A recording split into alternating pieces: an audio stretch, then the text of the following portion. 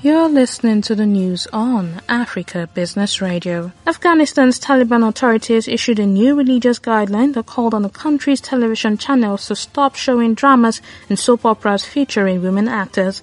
The Taliban also called on women television journalists to wear Islamic hijabs while presenting their reports.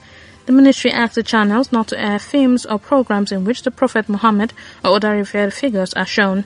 It's called for banning films or programs that were against Islamic and Afghan values. That was the news at this time on Africa Business Radio. You can continue to listen live online at www.africabusinessradio.com or via a mobile app. I am Chukunonso Modi and thank you for listening.